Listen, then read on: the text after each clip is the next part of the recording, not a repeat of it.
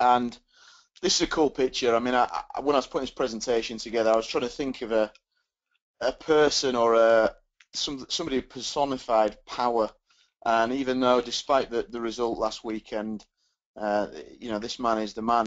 He's the man that has brought that kind of power even further into the boxing world. I know we had like Mike Tyson and whatnot, but without question, Pac-Man is a legend in my eyes, and a good character as well. Somebody who does seem to do good with his earnings and whatnot that he's got there, and tries to improve and develop the sport. So quite a cool little picture there for you. And ultimately, I deliberately called this presentation something that would potentially spark a few things there. Forget strength, let's build power. Well, that's not necessarily the entire equation, but really and truly, power is where it's at for me. And when we're talking about winning as a performer, it's got to be qualities that are related to power that tend to kind of make the difference there, and I'm going to talk a little bit more about that. So, but thanks again for joining me. It's always a pleasure to get so many people on the line. I think we had nearly 300 people register for the webinar tonight, so it's really cool. Last week or the other week when we did the Building the Performance program, I think we had over 700 on that one. So it's awesome. It's really cool, and to sit there on your sofa or wherever you are is a pretty cool thing that we can bring people together like this. And wherever you are in the world, whether it's good morning, good afternoon, or good evening, it's all about improving and getting better. So hopefully I can share some things, and it's not all about me, this talk. There's a lot of work in from other people as well. So let's see if my slides move on. So big thumbs up to you guys. I love this slide. It really is about getting you together. I wouldn't be sitting here talking to myself. Well, I might be actually, because I'm a little bit of a nerd, but no, it's great to be able to share things, and it's a pleasure, and I really do appreciate you tuning in today. A little bit about me, for those of you not aware and whatnot. I've been coaching and involved in strength and conditioning and athletic preparation, I guess, for many years now, probably almost 15 years, and I've been a full-time S&C coach for about 10. And I started off as a martial artist, did a lot of MMA, boxing, judo, and then I moved into your classic Brazilian Jiu-Jitsu and wrestling and those type of martial arts, as well as Thai boxing. Trained in Thailand, trained all over the States with some really, really top guys out there. And that, when I was younger, that was the goal, that was the passion.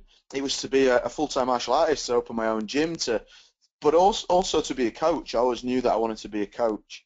And I went to uni and I started studying and got interested more in the physical preparation side of things, and read some articles by both Vern Gambetta and Charlie Francis, and it just fascinated me, the depth of what I could get to with physical preparation work in strength and conditioning.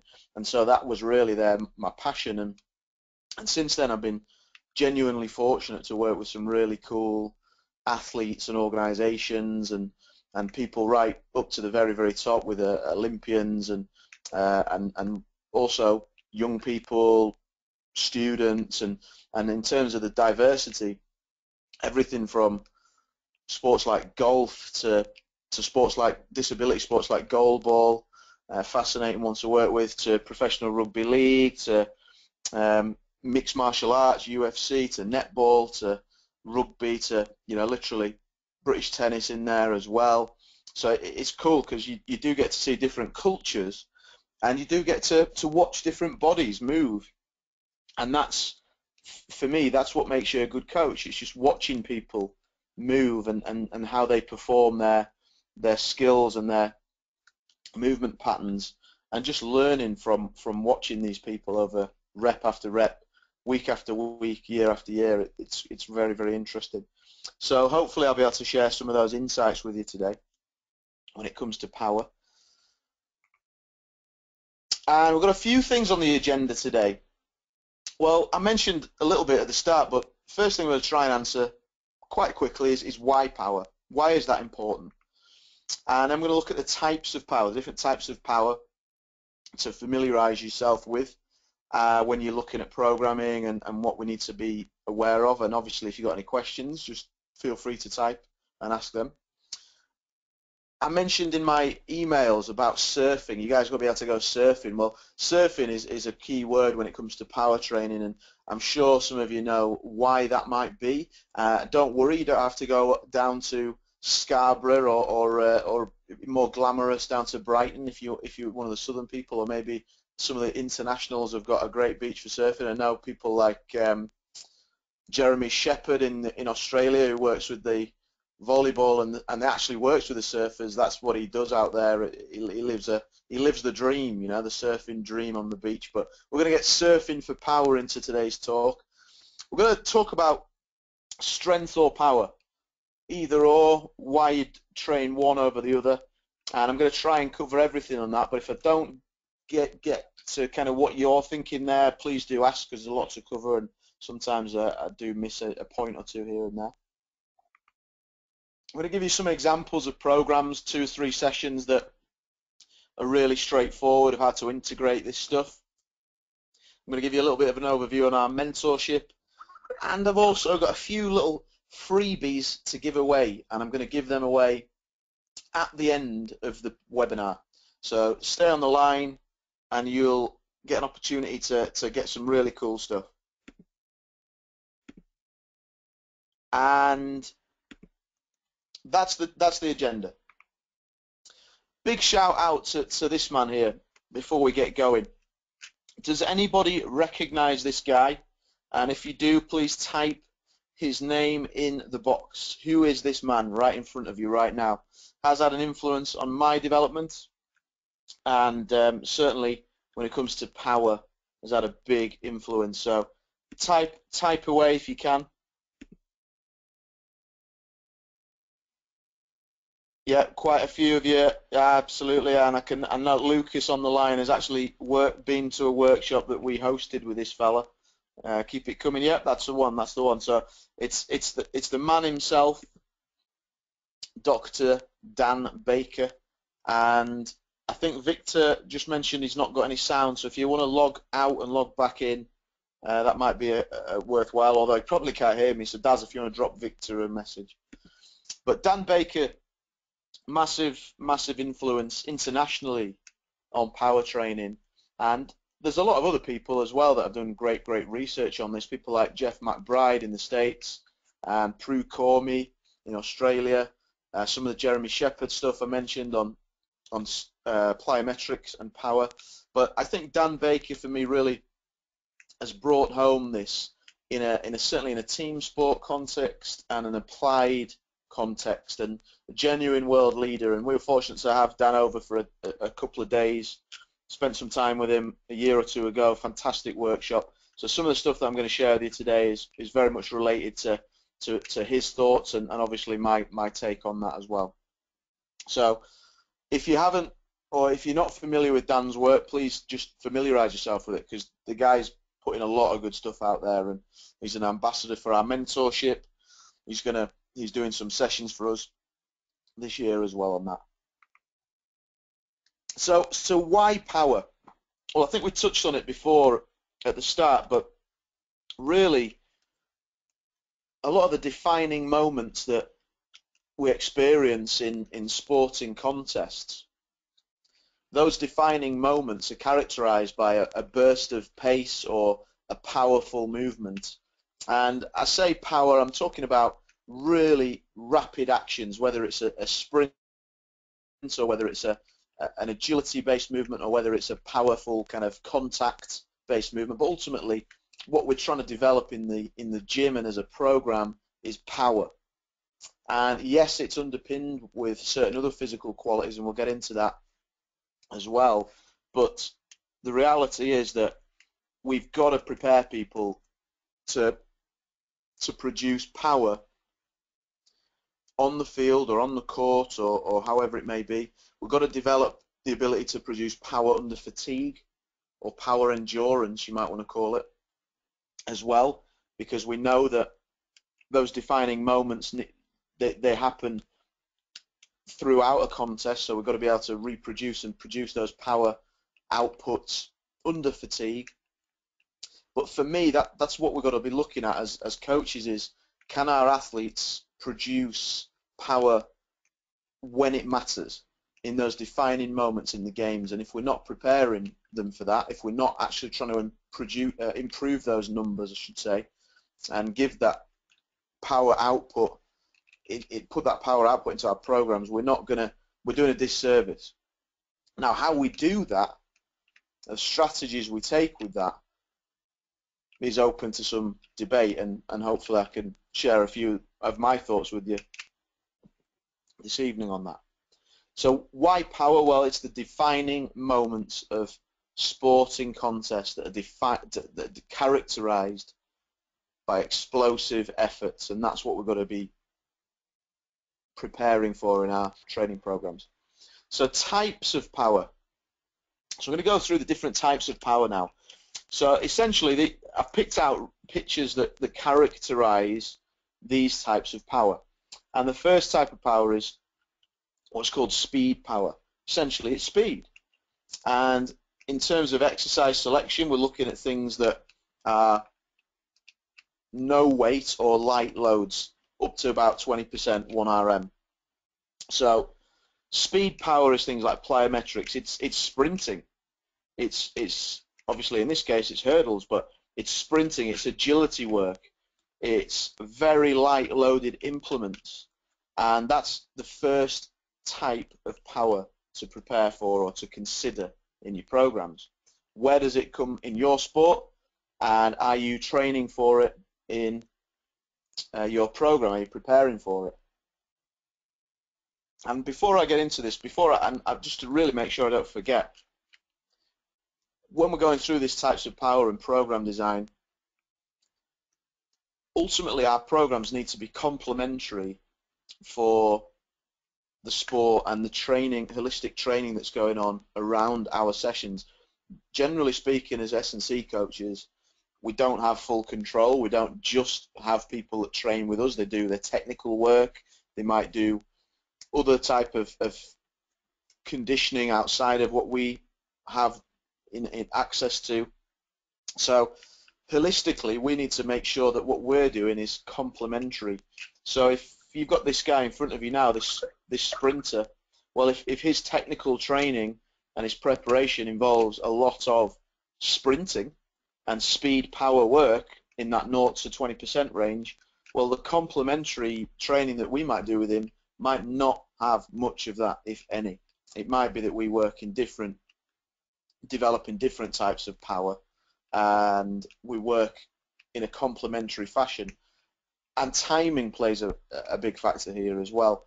It might be that certain times of the year this guy's doing a lot of sprinting and a lot of hurdle work and a lot of plyometrics. So in our sessions we might not do a lot of that. And that in the off season, it might be that we need to go back to doing some basic plyos and kind of get him sprinting a little bit just to keep some of that stuff going for him. But we've got to make sure that it's complementary, otherwise we're potentially overdoing certain of these aspects, and it's all holistically based and intrinsically linked. So here's the second type of power. I picked out this picture of Jess Ennis. Now you can argue that the javelin is a light loaded implement. It probably falls around that 20% mark or so, but the second type of power is ballistic power, and that's using things that are around about 20 to 40% 1RM, and we're looking at things like light loaded jump squats, things like trap bar jumps, or even light snatches would fall into this category. Anything that's got around about that 20 to 40% 1RM type loading on it falls into the ballistic power category, and possibly tennis would fall into that as well. When the sporting, the environment that we're in, it'd probably be speed power or ballistic power. This represents max power. So what I'm looking at here is the contact and the fact that you got a guy driving into another body and depending on how strong and some of the biomechanics of that contact is really where we want that max power to occur. So when it comes to getting people strong and the objectives that we've got as coaches, if we are training athletes in a combat sport or a contact sport, so you take an MMA fighter, for example, I know that my guys are going to be stepping into the cage at whatever weight it is. So let's take Scott Askham on the 20th of June. He fights in Berlin for the UFC. So Scott's going to be getting back into that cage at around about 90k middleweight on Saturday night. So my goal for him is to make him maximally powerful with his opponent. So his opponent's going to be around about 90k as well. So I know that Scott needs to be able to drive maximally into his opponent, and psychologically that's a massive bonus for him. So if we know that max power occurs around about that 40 to 60% 1RM, which depending on your training background and whatnot, but for well-trained or combat contact sport type people, there's a strong chance that it will. Knowing that, we can say, well, actually, we need him to be able to squat or deadlift or drive twice his body weight, which means that his body weight, i.e. his opponent, is in that 50% max power zone, and that's a great psychology for him to have going into that fight. So we do things like opponent on the bar cleans, we do heavy sled pushes, we do max power efforts with opponent's body weight, and training to get really powerful and explosive around that max power zone. So that's representative of the max power 40 to 60% zone. Then we move up a little bit and we get into this explosive power zone. Sorry, that's supposed to be 60 to 80% explosive power. So in this context, maybe that's going a little bit higher, but this guy is so strong that he's cleaning this weight, and it's probably going to be around about that, in that zone somewhere. But explosive power zone is huge to develop, and it's something that quite often gets missed out, that zone of development there. And then the final, I guess, type of power here that we're talking about is the max strength zone, 80 to 100% 1RM. And obviously the picture in front of you is a max effort squat, and that's going to be closer to the 1RM. But when we're looking at programming, this is just a simple way of breaking down, if you're ticking the boxes with your athletes, and also to analyze your own sport of where these things occur, and if you're then catering for them in your programs. It's not an exact science, but it's just something to have a look at, to say, right, we need to do this, we need to do that, we need to have some plyos in there, what are we doing for max power, how are we developing explosive strength, and what are we doing for max strength, and just making sure that you're ticking all those boxes. Because our goal as coaches, for me, first and foremost, is the development of general athleticism, which means that we can look at the athletic profile and say, how are we essentially improving in all areas, before we need to then say, right, now we've got to get specific and go into what this sport needs, or whatever that athlete is needing right there. I'll get into that in a little bit as well. Oh, this is a bonus one for you. Couldn't do a power presentation without including Fill the Power in there. Now, I don't know what type of power that falls into, depending on, it might be power endurance, it might be speed power, but it's a cool photo anyway. Fill the power there. And so we've got our 5 types of power.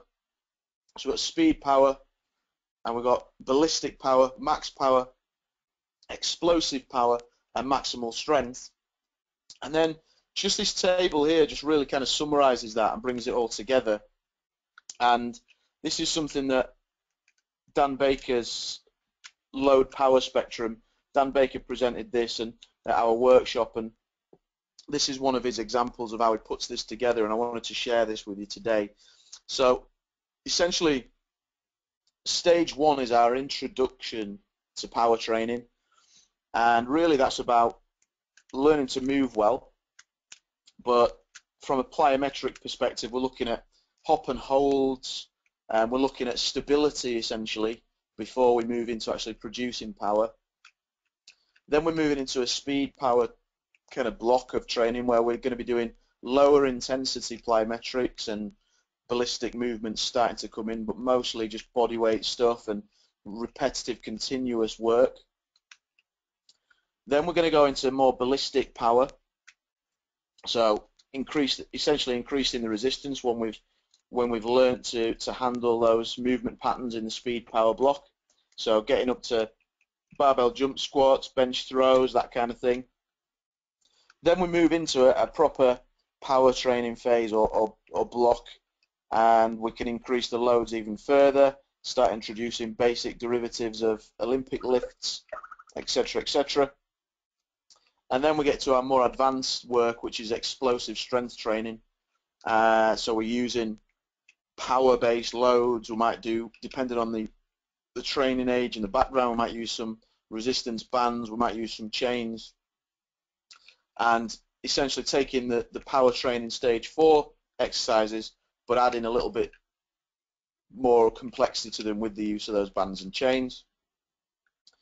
And depending on philosophy, depending on who you're working with, we've got an Olympic weightlifting progression in there as well, where we're going to use the fantastic tools of cleans and snatches and their derivatives to build, and essentially you can work all of those sides or parts of the types of the power curve that we've talked about as well.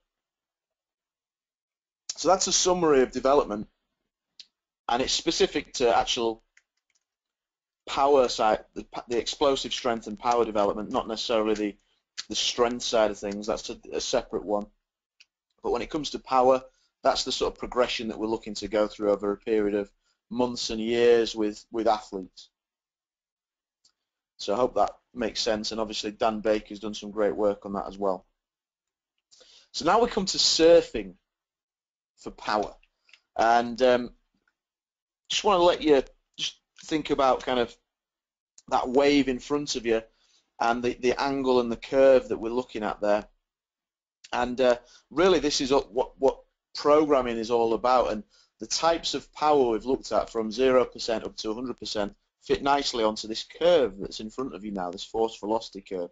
Now I know this is going to be really basic stuff for some of you out there, but I just wanted to take the time to go through it anyway, because it's essentially a fundamental concept for strength and conditioning coaches to be familiar with. So force velocity curve right in front of you. So very intuitively, very obviously, the heavier the load at the top here, the slower it's going to move. Think of your max effort deadlifts. Doesn't move very fast. Likewise, lighter the load,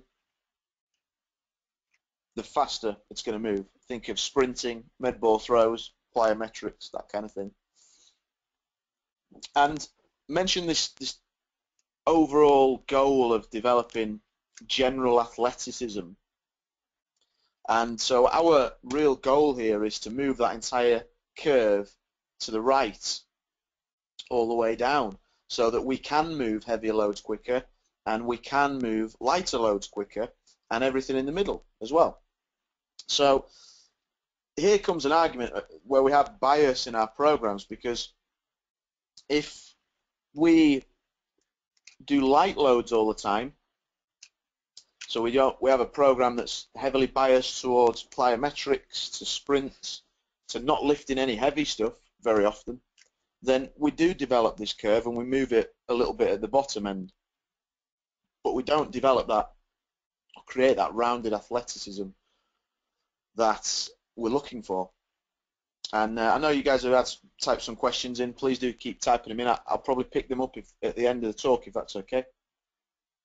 And likewise, if we just train with heavy or maximal loads, we develop the top end of the curve. So we do develop the ability to move those loads quicker, but it doesn't really improve things at the bottom end or even the middle of the curve. So what's the answer? Well, here here's the answer.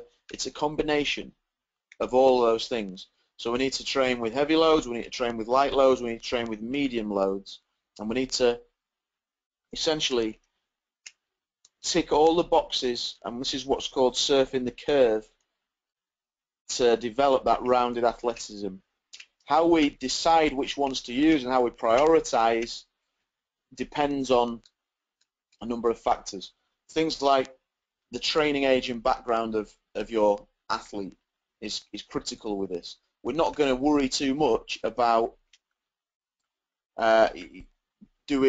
ticking all the boxes of the speed power curve when we've got people that can't even move properly. So let's just get them moving well. Let's get some strength in there, and then let's add some of those specifics later.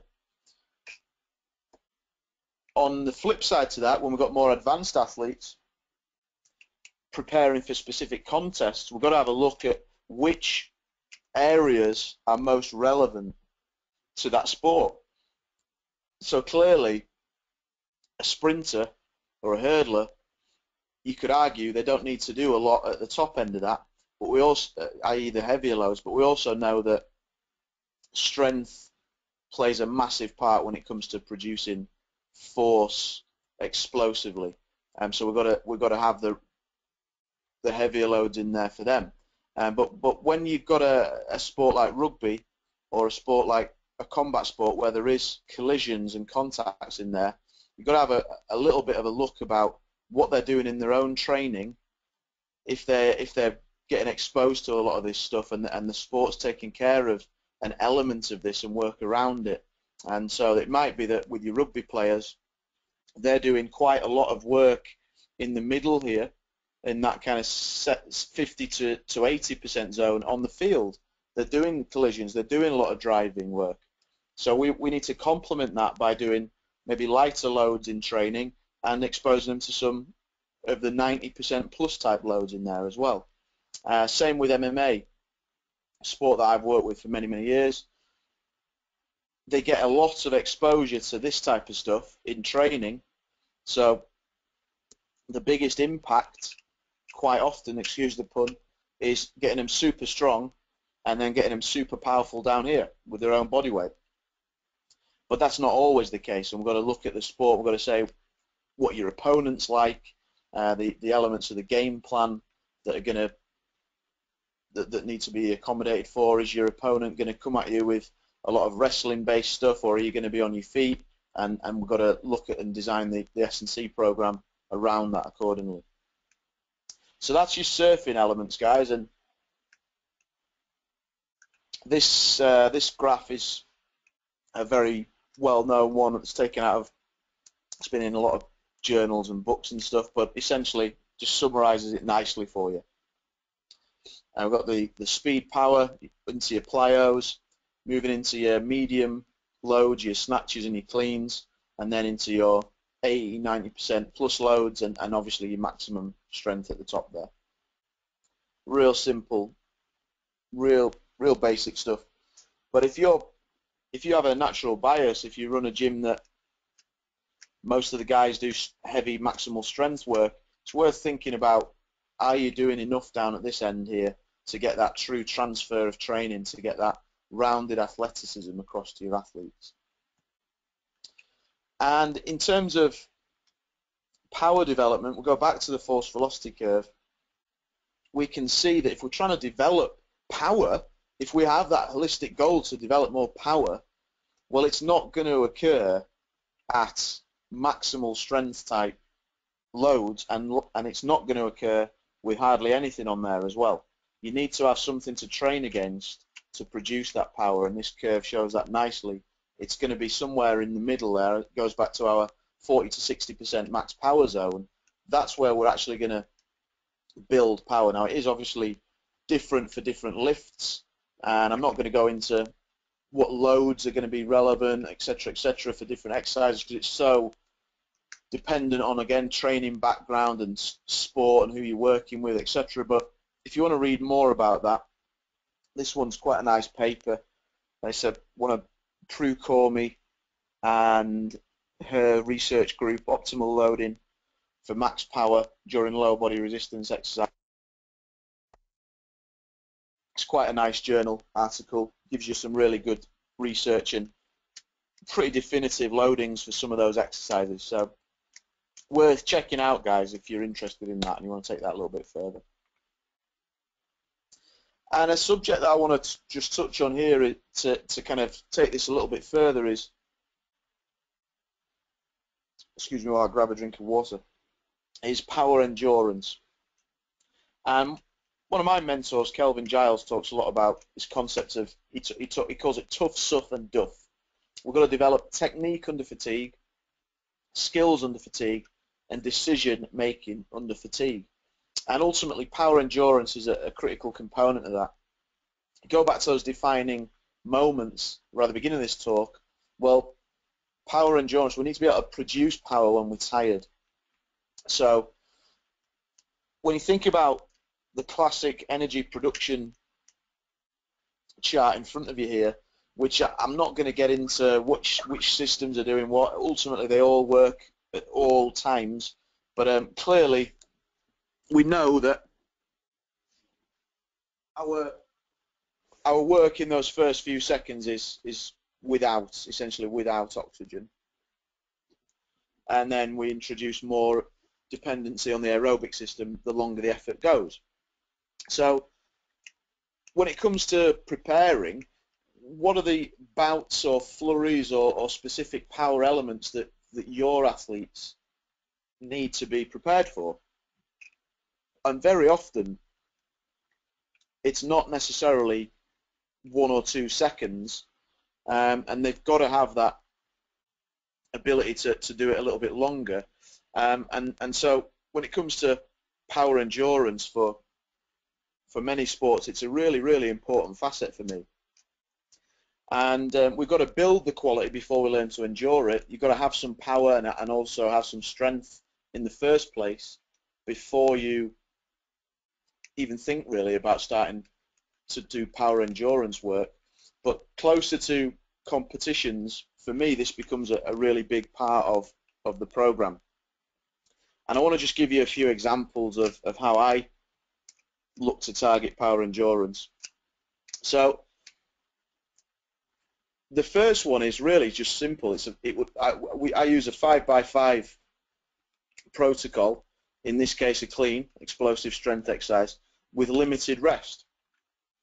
Now 5x5 cleans, not necessarily thought of as power endurance, but when you think that each one of those sets takes up to say 30 seconds or so, well, it is an endurance effort. It's not an outright power effort when you've done that 3rd, 4th and 5th. So once you've built that quality, and you might have been working on power cleans, for example, for doing 5 sets of 2 or 6 or 7 sets of 2 or 3, bringing them into a 5x5 format with a limited rest period is a very, very demanding protocol from a power endurance perspective. And it's great for those athletes that need that, what I call that opponent on the bar type consideration. Your rugby players, your MMA fighters, guys that are lifting and dropping people, guys that are wrestling and rolling with people. If they've got 90k on the bar, that's 5x5 with 120 seconds rest. That's a key milestone for me in our athletic preparation process, and it really does mark that transition from working outright strength power work into more of our power endurance phases. And if they can nail that 5x5 cleans 2 or 3 weeks on the trot, I know that they're ready for more demanding power endurance work closer to the season or closer to the competition.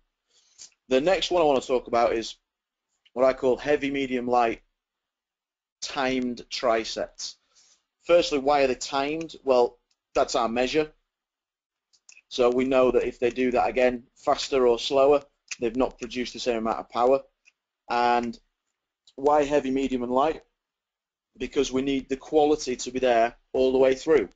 If I do it medium, light, heavy, for example, they're doing the heavy right at the end when actually they need to be doing that at the start when they're fresher and they've got a chance of nailing that. So an example here, just to give you some context, I've got 3 that I use. So the first one is a total body tricep for power endurance. First exercise is body weight on the bar, power clean. So it's 4 reps. Second one, the medium load, is a 33% body weight dumbbell snatch, 4 reps each arm. And the third one, the light one, is box jump.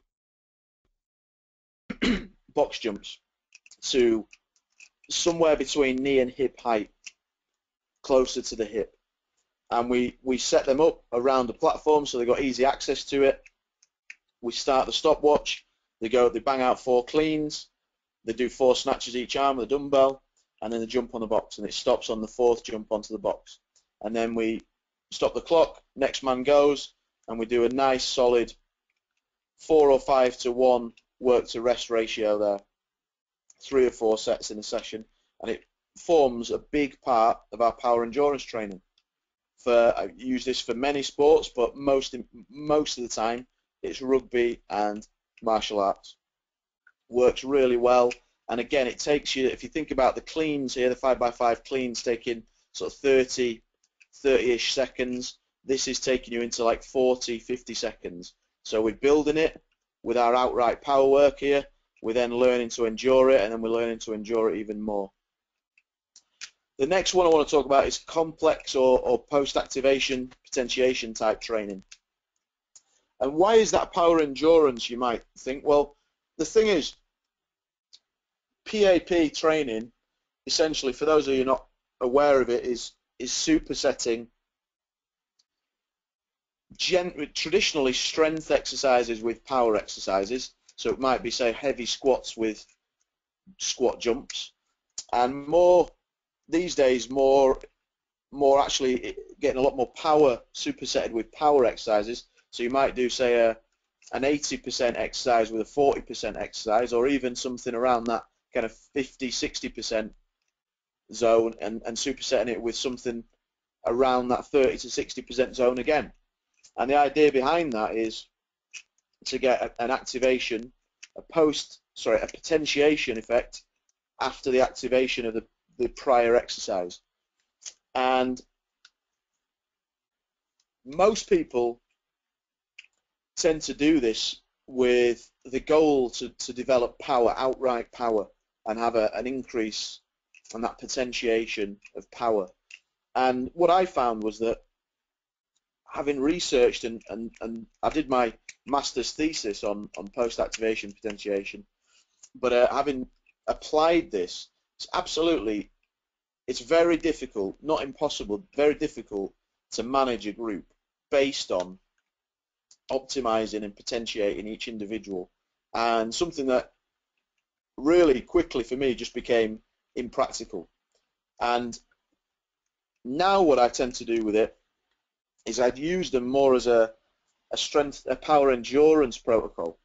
And so I'm not that bothered, therefore, about the outright power and therefore getting the rest period right, etc., etc. What I want is the intent to move things as fast as possible for the duration of that set. So we use a lot of trap bar jumps, supersetted with either something specific to the sport, like a tackle bag hit, or we'll do it with vertical jumps on the jump mat to get that carryover. But essentially what you're getting is a longer set of power efforts, i.e. power endurance, and they're learning to endure and produce power under fatigue. So have a think about that when you're designing your power, your post-activation potentiation complexes. What are you actually getting from that?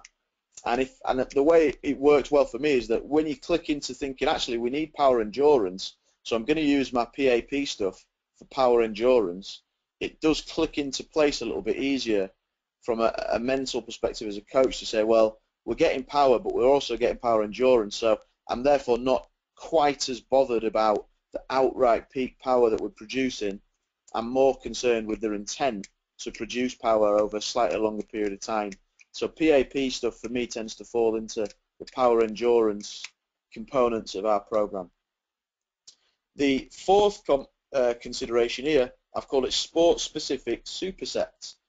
So going back to the heavy, medium, light time trisets, there's a reason that I do them that way. As I said to you, it's about quality and preserving the movement pattern. Well, closer to the season or closer to the competition, we've got to be thinking sport specific. We've got to be thinking, what does that sport need? So essentially, this is a way that you can break the rules for this heavy, medium, and light and think about, what do we need? Are we going from an explosive impact, say like a drop jump, into something like a squat, and then into something like a explosive power press up? And what we tend to do with these is look at what's going on in the sport and then put 2 or 3 and a maximum of maybe 4 exercises together to replicate some of these considerations that are going on.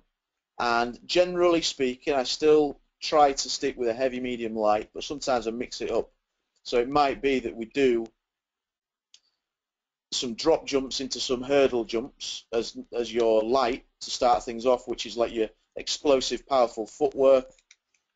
Then we might go into some trap bar jumps with 80% in there, or a max power type load, where they're getting some real speed, power type work in there. And then we might finish up with something that replicates another component, i.e. explosive press-ups, or some kind of sprint, or some kind of treadmill kind of, we turn the treadmills off and we just get them driving the belt on the treadmill with a resistance there, and just finish like that. So it's a license to think about what's going on and put 2 to 4 exercises together that tend to be power-based exercises that just give somebody a specific training effect that's relevant to that sport. So that's another power endurance technique or strategy that you can use there. And you've got to look at the time frames and what's relevant for the sport. You've got to look at, have they built the qualities first? Otherwise it just all turns into metabolic conditioning, which is not what we want. And you've got to look at that competence and the quality that's going on, and that's where you do need to properly think and design this stuff. And the last component, I've called it RSA, repeated sprint ability work. Now, RSA work is not usually deemed power endurance, but essentially it is. It's speed and power endurance, and it's overlapping into some of the longer, more aerobic, continuous efforts. But it bridges that gap where we're going from heavy strength and power work here into slightly longer efforts here, into some of our heavy, medium, light time trisets and our complex training. We're looking at then getting closer to the contest and looking at sport-specific supersets. And then here we might be doing 4 or 5 minutes of sprint-based power work to take us towards our sport-specific time frames that we're looking to replicate. So I tend to stick to 5 minutes blocks here, and it would literally be 15 seconds on, 45 seconds off to start with, but just replicating power for 5 minutes continuously, and then closing that down. So we're going 20, 40s, 25, 35s, etc., etc. And the maximum we'll tend to get to is around about 35 on, 25 off. And that's your repeated sprint work. Doesn't have to be sprints, by the way. You can use any of these intervals that are relevant to the sport here, but essentially plays a big part of my power endurance training program, the RSA work, as we call it. So there's just 5 real quick examples for you that I wanted to share today. Hope that makes sense, but please do fire any questions over at that one. I'm more than happy to chat through anything. And we mentioned specific power. And this is a slide that you may have seen before in one of my other presentations, or it's actually a UK Athletics slide, so you might have seen it through some of their presentations. And I'm not going to spend too long on it, but long story short, the closer to the event, the more specific the exercises are that traditionally we choose. So the further out of the event, the more athlete specific they are. So we'll look at developing rounded athleticism out here. We're further out we are from the event, and the closer to the event, we're looking at sport-specific, power-based or general exercises. So that's where your sport-specific trisets for power endurance come into play for the specificity here. And I want to kind of touch briefly on this strength or power conundrum. And this is a good paper. I'm sure I had the journal on my computer somewhere, but I couldn't find it. So long story short, this is it. This is the paper. And it's another Prue Cormie, Jeff McBride paper. And really what they examined, or what they found in this, was that the less experienced you are as a resistance training or gym-based trainee, the less that the less effect specific power training has on your development, the less you're going to get out of it. So the more advanced you are, the more you're going to get out of using specific power-based work in your programs. So in other words, you don't really need to think about doing advanced power training strategies with chains and bands and some of those trisets and things like that when you're just trying to teach someone how to do a basic squat. It's not going to have the same carryover. And it goes into the context that we have to build strength first before we develop power. We have to build power first before we develop power endurance or strength endurance. You can't endure a quality that you don't have. So when we talk about power training, as I've done today, a lot of this stuff is not necessarily relevant for people who have very little training background. And then we go back to our long-term athlete development model that I showed you earlier on, and that phase 1 power, and we're literally just teaching somebody how to hold a squat landing, a squat jump landing. We're literally teaching somebody how to hop and hold and land on one leg and stabilize. We're teaching people how to do a press up with good form, and then they can actually add some load, some speed to that. So it's common sense, but we still see a lot of people that have absolutely no real right doing structured power training doing it. They're still doing that stuff that you think, actually, you're not even strong enough to even think about doing that yet.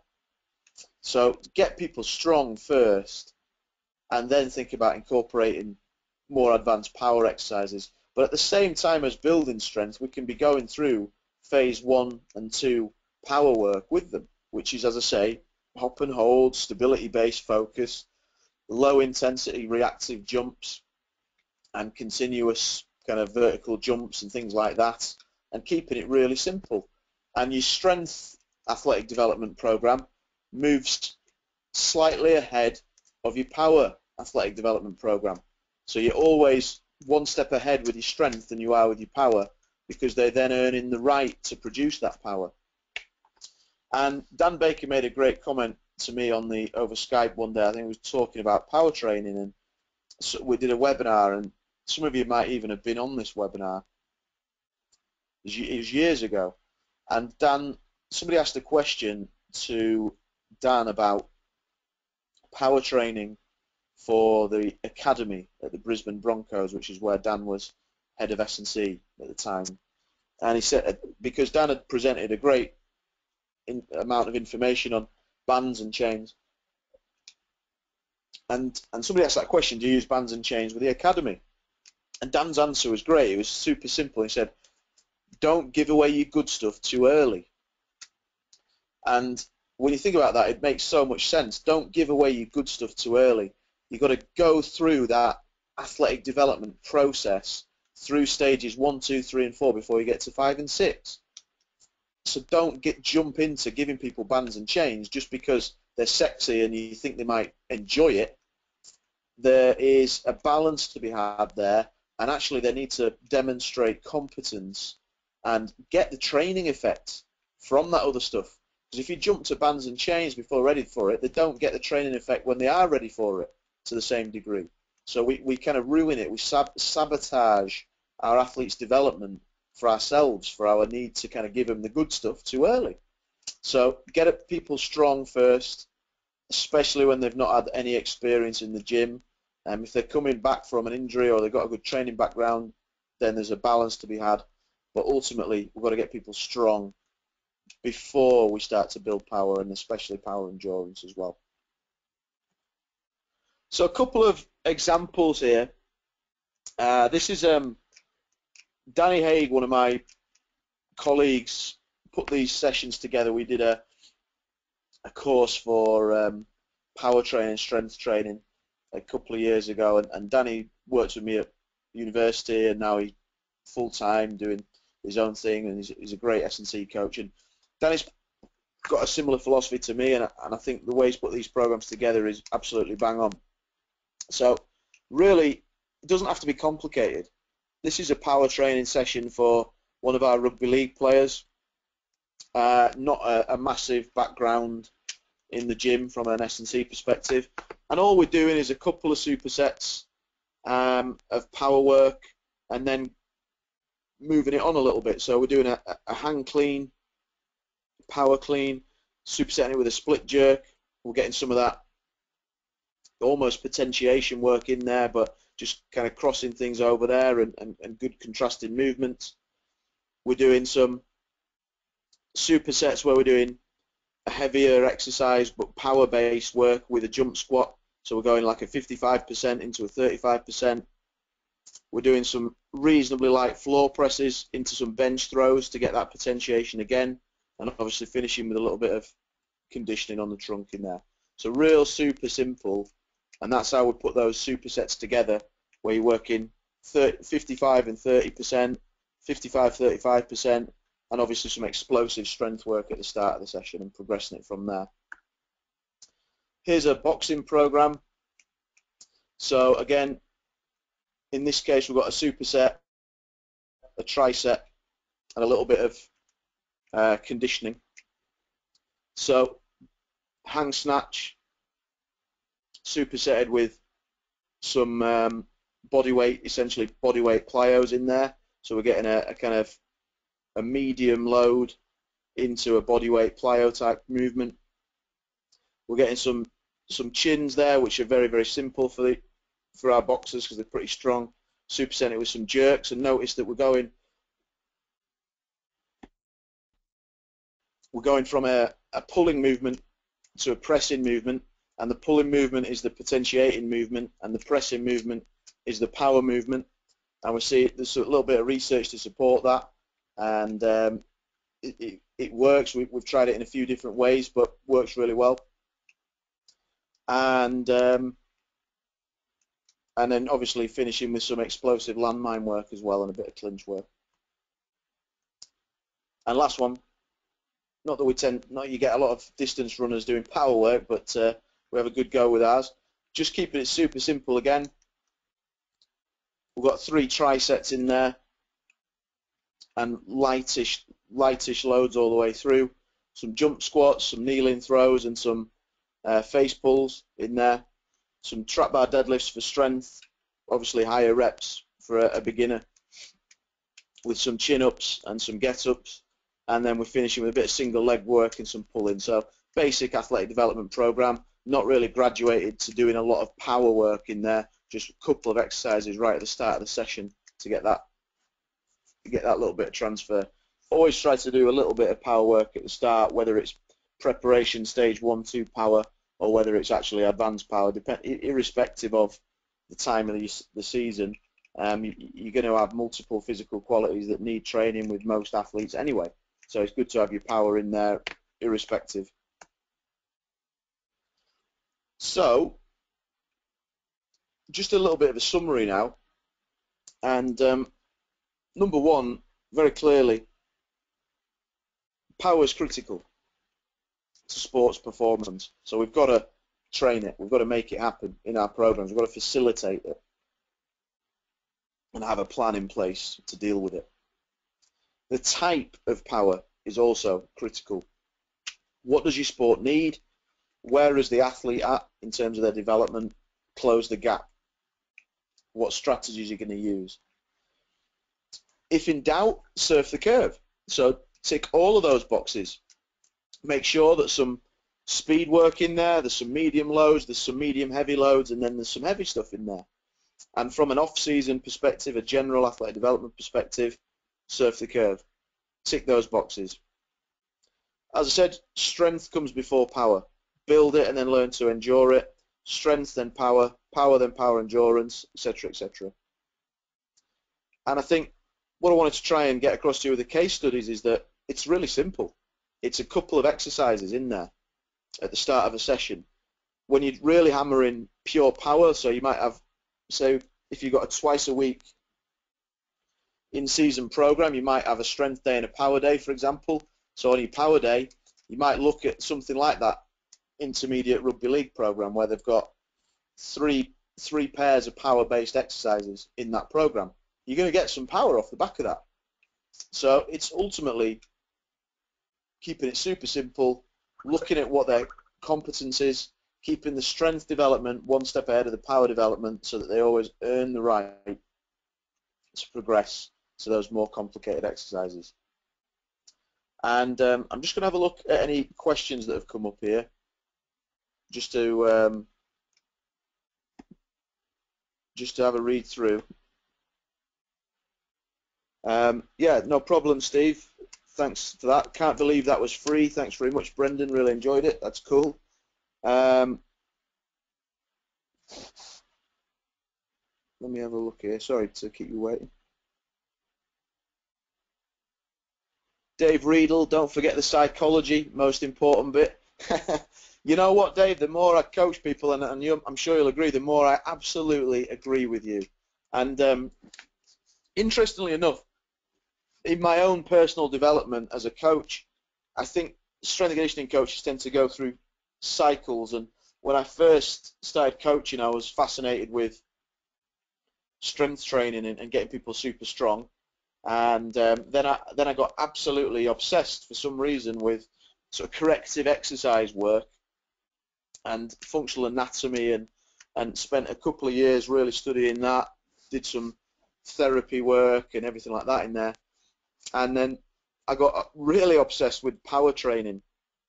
As I said, did my master's research on PAP, and very, very into it.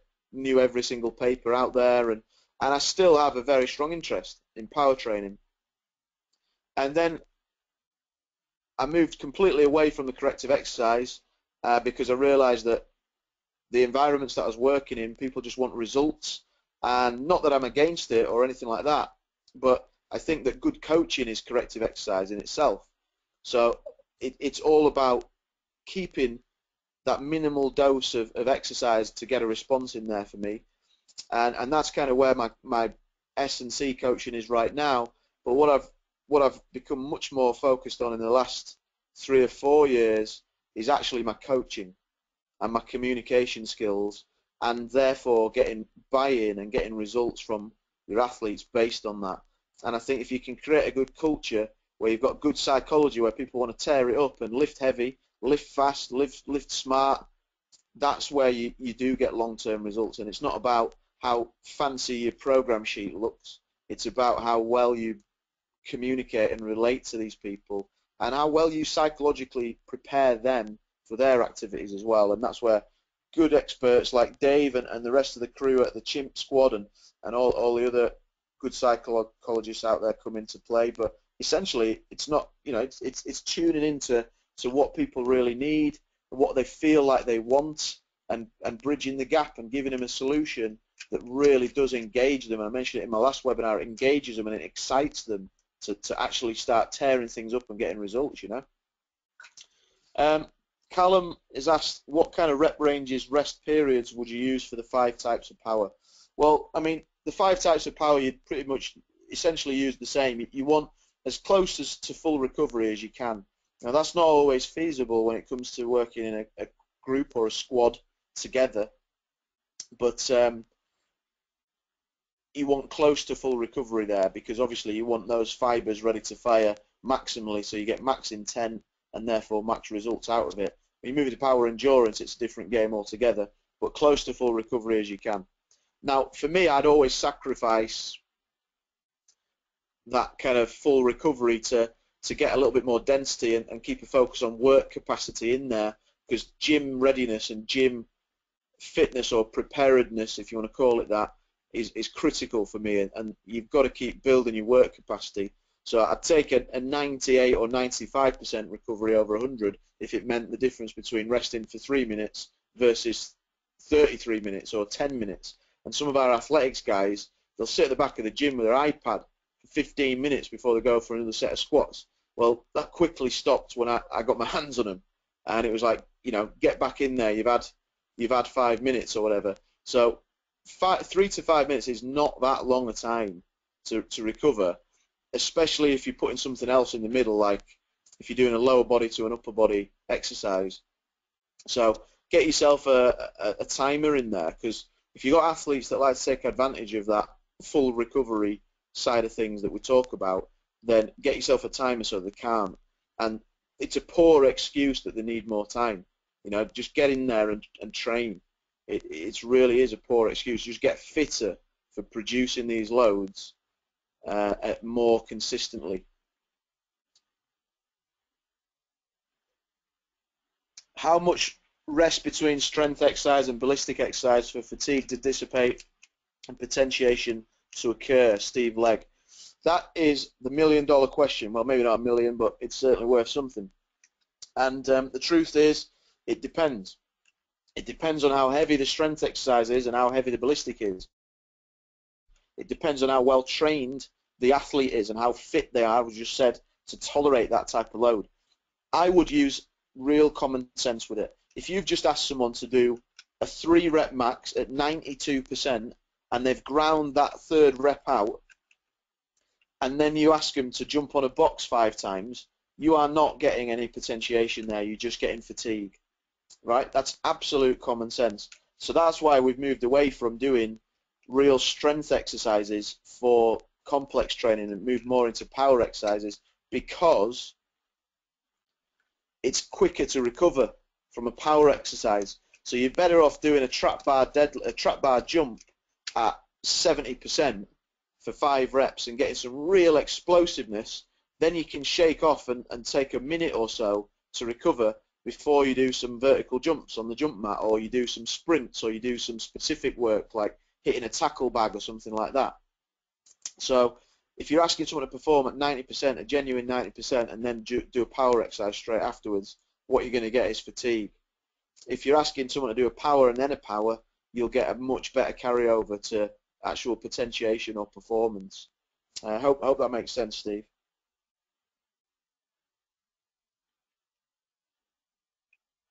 Yeah, good stuff, Ross. Just telling me about his master's thesis. Ross did it the opposite way. 10 power strokes from rowing, increased activation effect in a 3-rep max leg press. Can totally see that. Yeah, it does. And that's the interesting thing with post-activation potentiation. The more people are doing it, really quite a lot of things can be used for an activation potential. And it's therefore our creativity and looking at the sport that we can use that and use the kind of the intuition or the instinct that's going to work and take it into a sport-specific prep. A question from Scott, currently the owner of a gym and a young gym, and they've implemented a strength program, a 5-3-1 program, to give the clients a solid base of strength before we move on to some power training. My question is, how long do you recommend we maintain strength before getting onto power training cycle? Well, I think you can introduce power work straight away. So you can always do that sort of stage 1 basic power work. You can then move it into some box jumps, and you can judge that as a coach, the competence of people. If you start doing more advanced, or not advanced, the wrong word, if you start doing more structured power training work where the objective of that phase is to produce more power, then I think the biggest thing there is it is fatiguing, it is mentally fatiguing. They need to have really decent technique to move those loads fast. and they need to understand what they're doing and the educational element of why they're doing it. Otherwise, it just tends to get lost. It's a bit easier when you've got a heavy weight on a bar. Just say, lift that thing, get it up, and they will or they won't. In power, it's like move that thing fast, and it's actually very different game when it comes to the emotions and the psychology that goes with power training. So I think that's where, as a coach, you've got to look at them and say, are they ready for this? Do they really understand it? And you can probably gauge that by introducing 2 or 3 exercises at the start of their their strength training sessions, and see how they take to those, and see if they're doing it with maximal intent. And if you then get the feeling that they are, you can introduce some more, and then you can say, actually, we've got a good base of strength now. Let's get into doing our power training sessions. We're going to do, 1 session a week or whatever it may be. But usually you need a bit of an output, a goal to work towards with power training, which you decide. It's good if you can measure something at the start, measure like broad jumps, measure their power clean, measure their snatch, but also measure, if you can anyway, measure how fast they move things. So you don't have to have any fancy equipment. You can do timed sets like we do, 5 reps in 5 seconds. So how much strength, what weight can you put on the bar but still maintain the 5-second load, the 5-second time, and you can gradually increase that. Or you can say we're going to do 50% of your body weight, and you're going to do 5 reps and time that. So give them an output, give them a testing battery that ticks that, something heavy, something medium, something light, maybe 1 or 2 of each, so that they actually get something to work towards, get some feedback in the training, and you'll get massively better results on that spot if you do it like that, rather than just saying, right, we're going to do some power.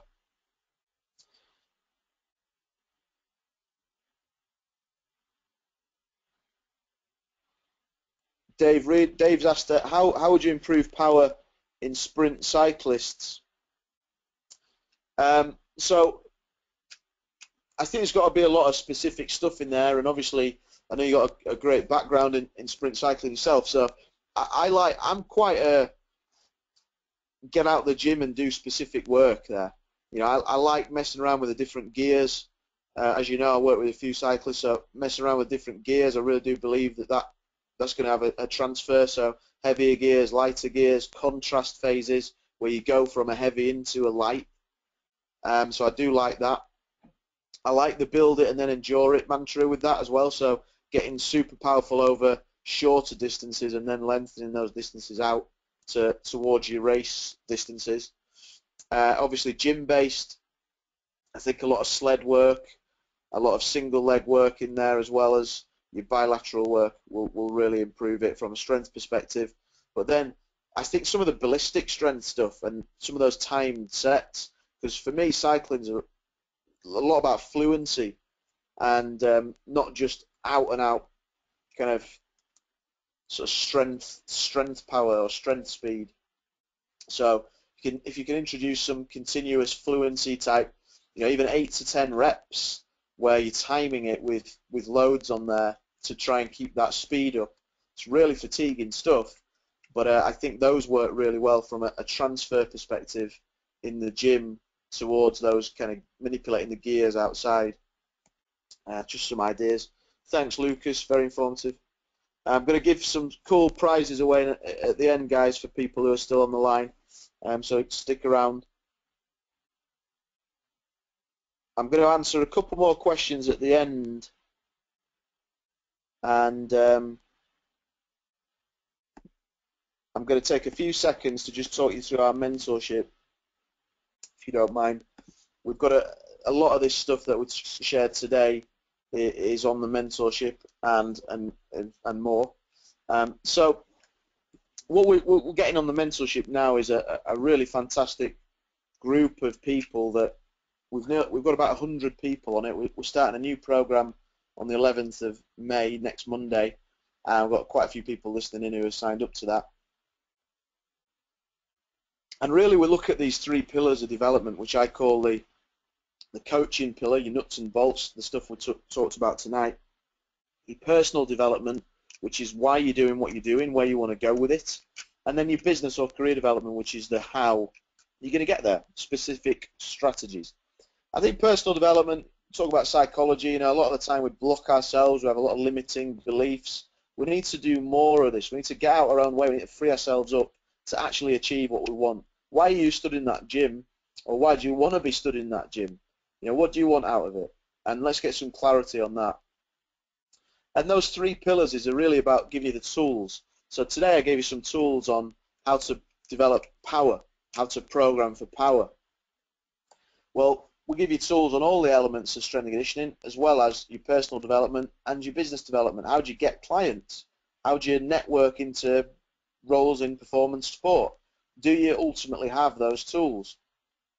We've got 26 modules of content that we deliver, and we have a live event every 3 months where we bring everybody together and really kind of mix it up. Loads of different speakers, loads of different coaches. The commonality is that all the coaches are doing it. They are in the trenches. They're working with performance athletes, or they're running their own gym, or they're, you know, a combination of both. And we do that every 3 months. You've got a personal mentor, somebody again who's done it, who's already doing it, that you speak to personally, confidentially every month or so. And we're recruiting for May the 11th at the moment, which is actually only Monday. It's Monday, so literally get in the mix if you're interested. So we've got a 3-day live event, and we hold that up at Yorkshire County Cricket. It's always in a good performance environment. And the last one was amazing. We had Ian Fisher doing a session on guaranteed speed, Dave Hember in there, Youssef Zhu talked about Olympic weightlifting, took me through the practical side, added some of my combat stuff.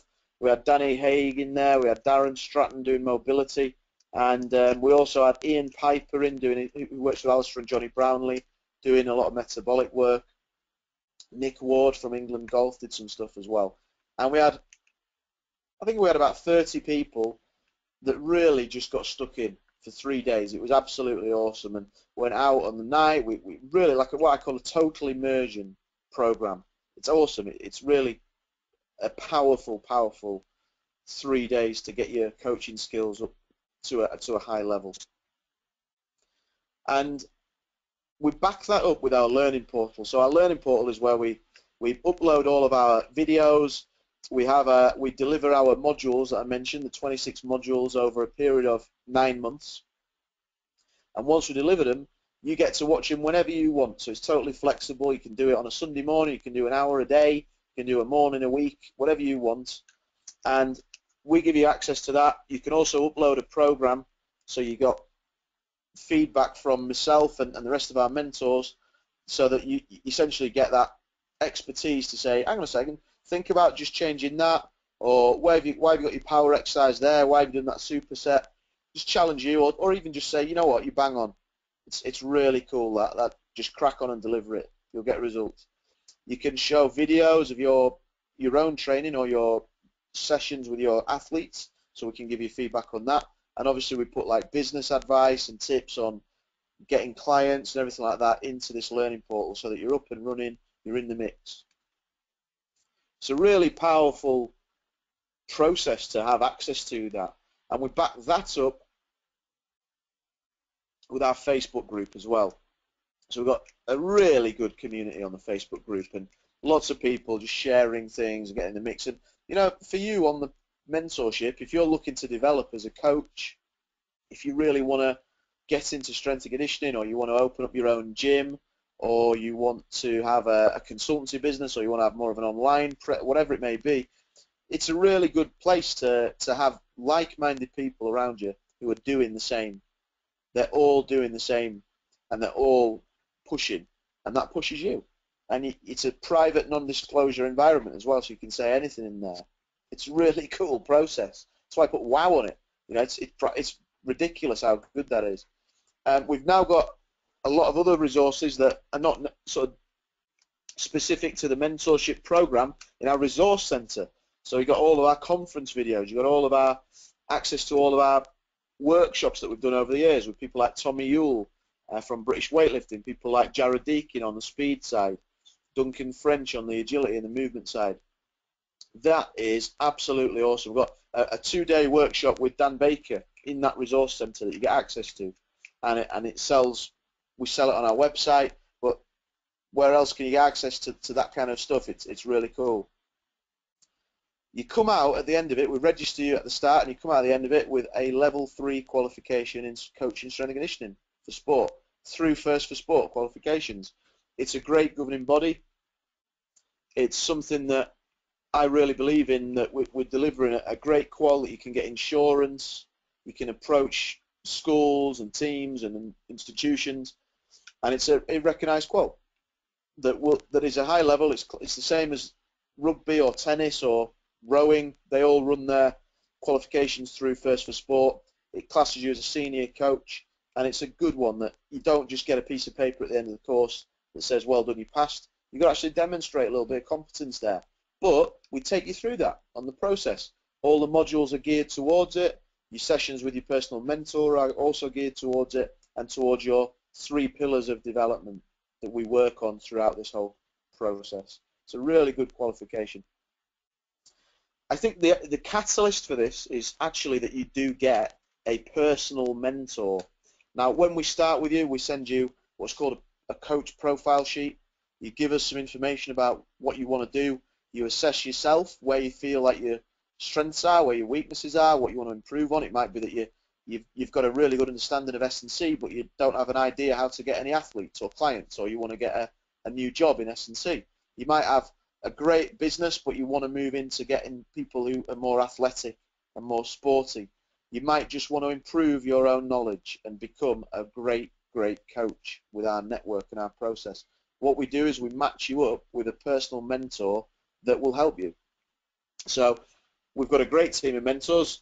All of them are involved in sport. Obviously, everybody, you've got access to me throughout this, but you'll have your own personal mentor as well. We've got Lawrence Bloom at Charlton Football Club, Ryan Blake at Surrey County Cricket, and Ian Fisher at Yorkshire County Cricket. We've got Nick Ward at England Golf and in the Rugby League. We've got Dave Hembrough, who works for GB Volleyball and Sheffield Hallam in the university environment. We've got Ian Piper, Alistair and Johnny Brownlee's coach, as well as multiple Olympics with GB Boxing. Fantastic mentor to have on the team. We've got Danny Haig, who looks after a lot of people who are looking to get into combat sports and combat S&C and collision sports. He's fantastic at that. Talked about Danny tonight. We've got new mentors coming in that are super high level. So we've got Jared Deacon, who is one of the directors of the UKSCA, joining us to mentor some people on our mentorship and obviously add value in our community and on our mentorship.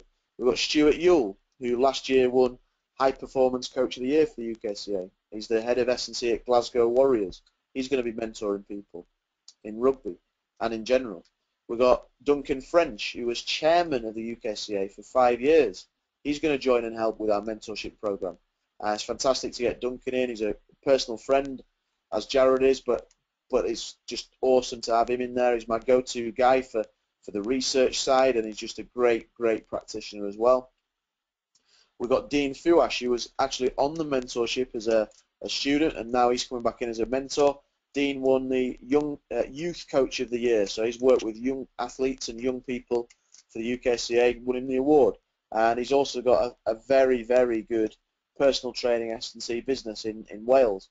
Dean's going to be doing some mentoring on our program. It's fantastic to have Dean involved. So a really powerful group of mentors. And also, I want to give a shout out to the rest of our students on this course, people who are listening in, that are just great people, people that are doing great things and moving forward. On the mentorship with your mentor, you work on those 3 pillars. We get you the clarity of where you're going. We give you the how to get there. And we obviously give you the skills and the tools to improve as coaches as well. And it's about action. It's about accountability and taking action. People who do well on this mentorship are people who really want to move forward fast in this next 9 months. And you're never out of this process, by the way. We've got people who are in our group 5 years after working with me back in the day when I was doing it, for kind of, I didn't have anything structured going on, and I was just helping people and mentoring them. And now they're adding value and they're back in the group. there's no reason why, if you join us on this mentorship in a year, 2 years, 3 years, what you're building, and in your context, you can be on our mentor team, because this program is growing massively. We've had 150 applications in the last month to join it. It's awesome.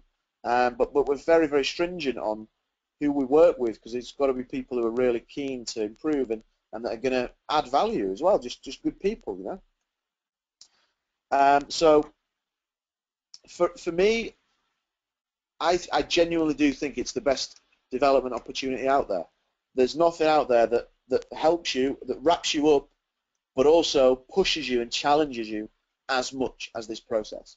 There's nothing out there that's as thorough, that's putting you around the best practitioners, but also helping you to set up your own business or consultancy or whatever it may be that your goal is on the side. It's an absolutely awesome process. This is just one of our students who joined us this year in January, and it's a really nice post that she put out on Facebook. And if you have a read of it, the thing is that with Natalie is that she's taken to it, she's attacked it, and she's out in Mallorca. She's not even in the UK. She's out there in Europe. When we put this post out, or when she put this post out, I should say, we had 12 spaces. We've now only got 5 left. So we start on Monday and it's going to fill up. But she's done amazingly, you know. It's really cool, and the ideas that she, or the thoughts she's got on the support you get from the group and the mentors, everybody working together. It's a real catalyst in people's development. Here's another guy. Joe's just doing so well with his basketball guys, and he's a successful PT, and he's got a great boot camp in Cambridge. But Joe has really embraced the S&C. He's one of the things he made a comment about when he came back from the 3-day course was how he sees things differently. He's thinking like an S&C coach, not a PT, and he's now using some of the protocols that Danny and I have shared, and on some of the stuff that I've showed you tonight. But massive improvements in his athlete's time. It's great to see that. Here's another one with my ugly mug on it, from Mel. Again, Mel's a great example of how to do really well in this course. She's attacked it. She's got goals, and she's moved from working more of a boot camp environment to having GB athletes. And today she just made a comment in the group saying she's been invited to go into a rugby league squad and start working with those guys. And the passion that she's got has been fueled through this course.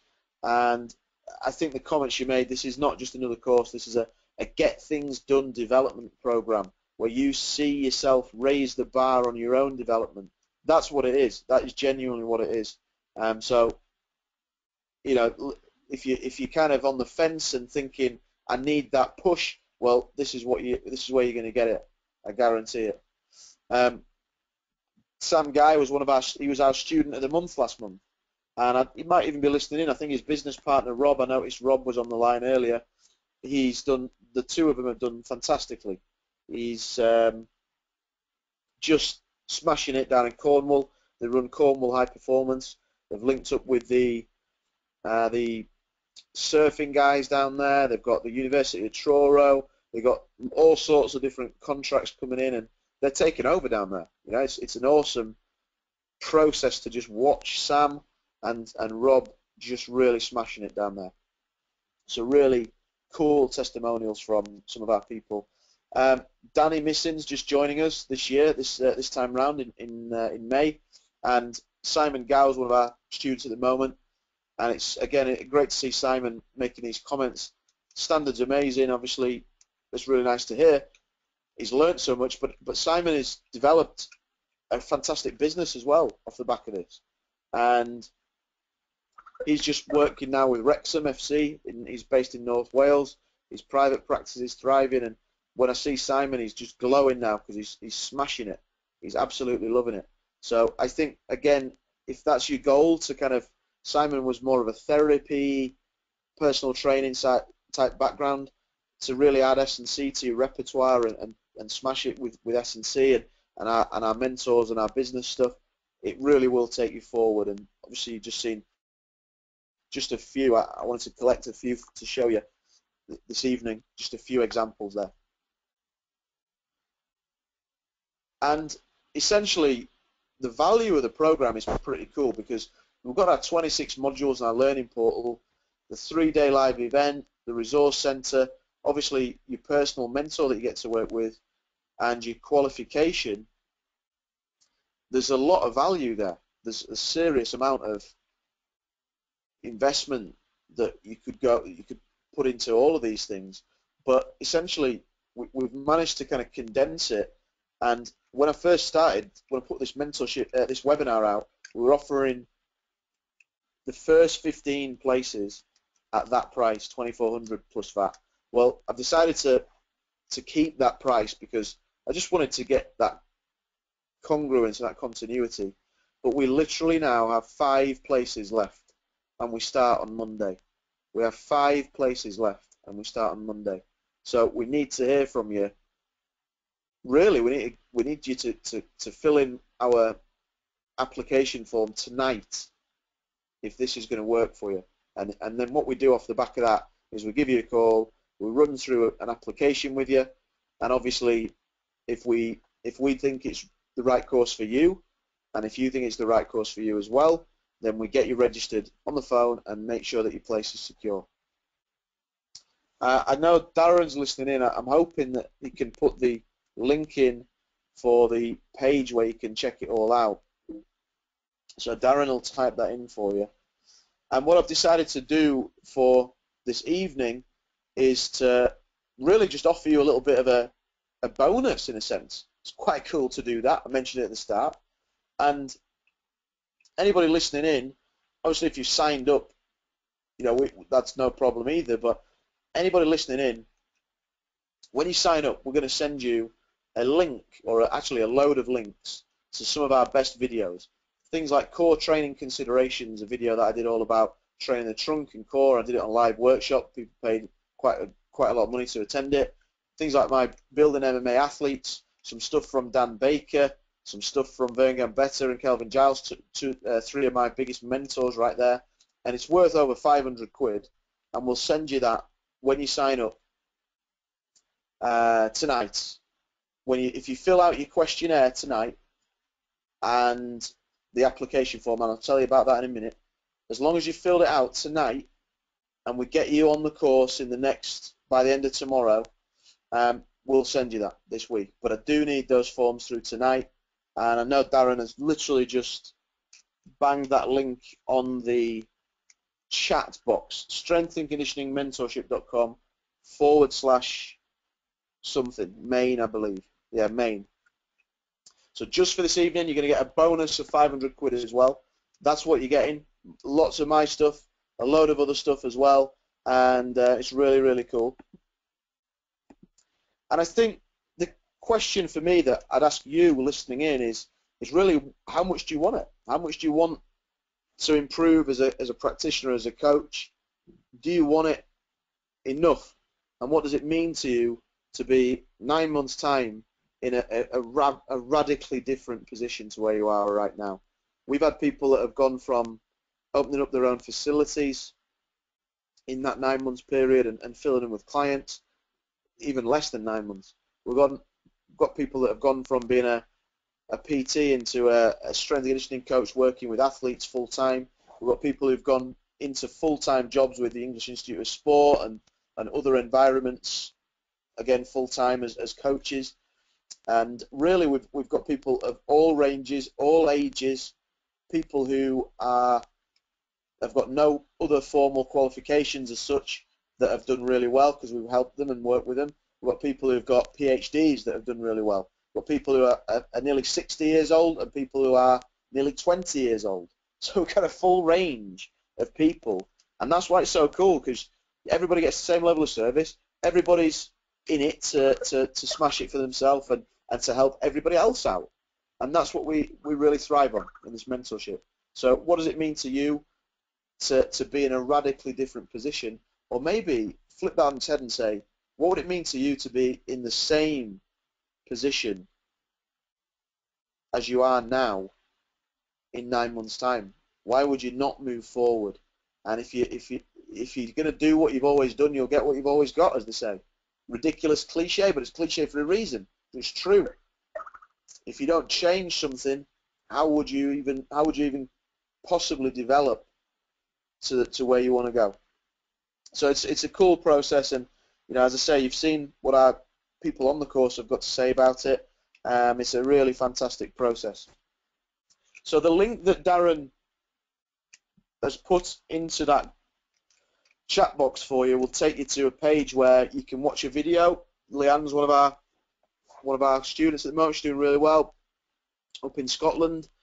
We've got groups of people all over the country that are doing the program. Leanne's just one of them. And there's a load of more testimonials on that page. You can watch the videos, you can get in the mix, you can read about all the modules, the 3-day course, how it works, your mentor, the application, everything like that. It's all there for you. Have a read through that. But what we need to make sure is we've only got 30 spaces. We've only got 5 left now, and that is completely and utterly genuine.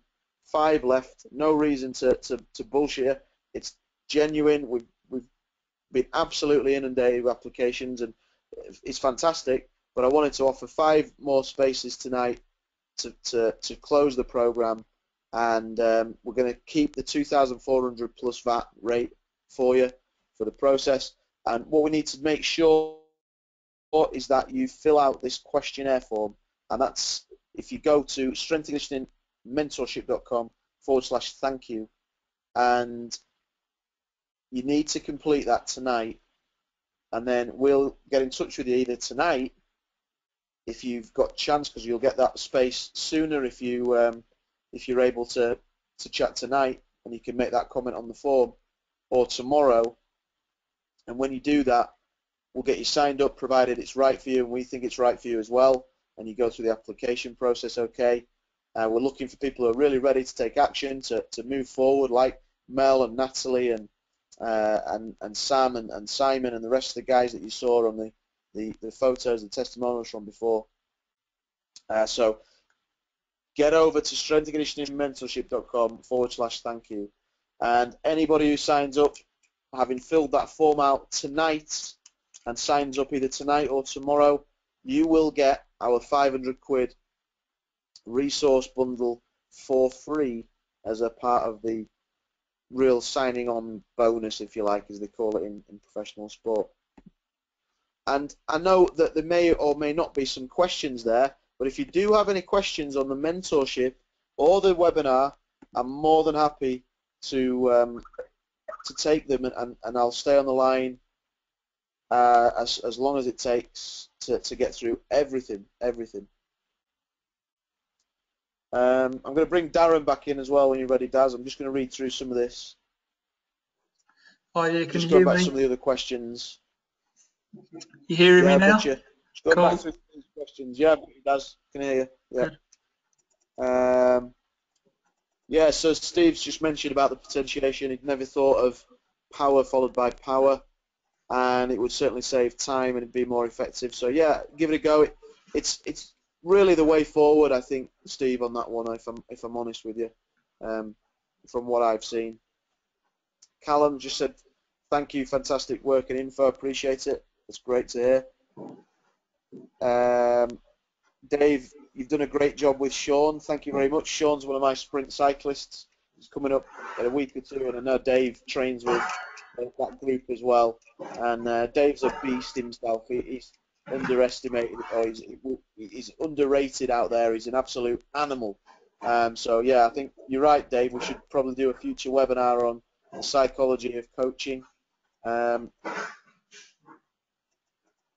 Kelly, I think, is Kelly on the line still? If you're on the line, Kelly, I did send you an email back earlier on today. Kelly signed up to the mentorship. So yeah, that you should have that email. Oh, Chris has asked about installment plans for the mentorship. Yes, we do have a payment installment plan, so you don't have to pay it all up front at all. You can if you want. So how it works, it's 2,400 plus VAT, which equals 2,880, and that's the full price. If you pay it off up front, which you're more than welcome to do so, that would be 2,500, and you'd obviously therefore save a few £100. So we're welcome to do that. But if you pay instalments, how it works is we take a deposit, no matter how you choose to pay, take a deposit of £300, and then it's 286 a month after that. So it'd be 286 every month for 9 months, and that's the course. That's how it's paid. So hopefully that answers your question. Robert's recently qualified as a PT, keen to move forward with a mentorship. Goal is to open your own gym. And yeah, I mean, we don't have, I think your questions are related to funding. The only funding we have is for armed forces, and we're the only company out there that is able to offer our courses to the armed forces, and they can get funding for it completely. And we were approved last September for that, which is great. We had quite a few people in the forces jump on the course. But I think you're probably better using our installment option just to help you with that, because I don't want to. I'd never rule anyone out at all for not being able to pay up front. It's not our policy. We want to get great people on. So if you're keen and you want to fill out the questionnaire form tonight, we'll get on the phone and we'll figure out a way for you to make this work. And if you want to pay in installments, you can do. If you want to put a little bit down up front to reduce the installment price, no problem either. Just give us a shout. Give us a shout. I want to get great people on this, so I don't care how you pay. Just let us know what works for you, and we'll figure it out. Rob Lloyd says thank you very much. Tom McCann, thank you very much. Fantastic webinar. Any more questions, guys? And I'm more than happy to answer as many as I can and stay on the line and work everything out with you. If you've got any more questions, hopefully I've answered most of them. Daz, did you have any? I don't know if I've missed anything, have I? There was quite a meaty question in there earlier on, which was, I think, mentioning about muscle groups and antagonists and so on, to do with power training specifically. It's hidden away in there somewhere. Let me just find it. It was mentioning, I think it's from Dominic, yeah? I've got it. How do you incorporate? So something. Let me read this through. It is a meaty question. Peak performance project in the USA that work with top level NBA players. There's a lot of coordination techniques between power drills to look at relaxation of the antagonist. What are your thoughts on this, and do you have any examples? There has been some research out there on that. So the way we tend to do it is, I think I showed an example of using an antagonist movement, an antagonist exercise to potentiate the agonist movement. So you would use, say, in our example I showed, it was a chin-up or a rope chin to potentiate a vertical pressing movement. And there has been some research on that. To my knowledge, it's not categorical how it works or what it would do necessarily, but we've seen some good stuff from it. We've seen some really good transfer from it, where you might do, say, like a heavy bench row and then go into some, or not heavy, but a kind of an explosive 60 to 80% bench row, and then go into doing some sort of med ball power movements or pressing based power movements, even like an explosive press up, and you get quite a good potentiating effect from doing the antagonist as the potentiator, and then driving out through the agonist movement. So you're looking at pushing to target pulling to target pushing, and doing it overhead or horizontally as well. That's what we've done. We've not used any specific relaxation techniques, but ultimately, if you do an antagonistic movement, it obviously does relax the agonist a little bit more, ready for them to be explosive, generally speaking, anyway. I know that's not kind of a categorical statement about how that works as such, but that's how we've done it. And I've just came across another question here from Luke on ice hockey. Would ice hockey be the same as or similar as rugby and MMA, as there is contact and also needs speed? I think ice hockey definitely would have a massive benefit from that type of power training, and if you're using those contact-based supersets, specific supersets, body weight on the bar, kind of power training loads, I think you'd see a massive benefit from the physicality of your ice hockey players going down that path. I mean, I haven't worked with ice hockey specifically, I have to say, but thinking intuitively, that is a collision and contact-based sport that also requires explosiveness. So I think some of obviously the repeated sprint stuff, as well as the sport-specific supersets, some of the potentiating complexes, and the weight on the bar power work as well would work really well for ice hockey, mate, for sure. Yeah. Just got a question here from Julie. Do you have a rough estimation of guided learning hours per week? I'm a full-time lecturer in a further education college and would like to improve my industry knowledge and enhance my coaching with football players in Northern Ireland. That's great. It's good to hear from you. We've got quite a few people over in Ireland, Northern Ireland, on the mentorship, and we've got quite a few lecturers as well on the mentorship from not Ireland as such, but all around the UK. So the idea with the mentorship is that every single hour that you do on it is designed to complement your goals. So, and by that, what I mean by that is that because it's personalized, it's specific, we send you the coach profile sheet, so you assess yourself and you fill out your goals, and we obviously will give you that personal mentoring throughout. Then it's really designed to optimize where you want to go with it over the course of that 9 months. As a contrast, you'd take something like a degree where you're doing what you're told. You've got to do this module, that module, another module, and you've got to do exactly what you're told. And you might find that there's a lot of conflict in there from what you want to do, where you want to go with your own development. So what we do with this mentorship is make sure that everything is in line and not conflicting, and therefore complementary with what you want to do. So the first thing I wanted to say is that every hour you spend, you probably want to be doing that anyway. You probably want to be doing that anyway because you want to move forward. Well, we just guide you and streamline that and accelerate it through the mentorship. In terms of specific hours per week, it really, again, depends on where you're at. But as a rough guide, I would say that you'd benefit from between 2 and 8 hours per week on it. You could do more, depending, again, if you wanted to, let's say you wanted to open up a gym over the next 9 months. Well, yeah, you're going to have to do a little bit more work to get everything ready, to do the research, etc., which would guide you through. If you're looking to, I think you've suggested that you are looking to enhance your own knowledge and improve your coaching with football players, I mean, 100% it will tick that box for you, and you could do that alongside your further education lecturing position full time. You could choose how to do it. You can do it early doors and get it out of the way before you even get to work. You can say, right, I'm going to do Saturday mornings on the mentorship, because by that time all of the content will be uploaded into the portal for you, and then you can ask questions and speak to your mentor about that specifically and use the group for it.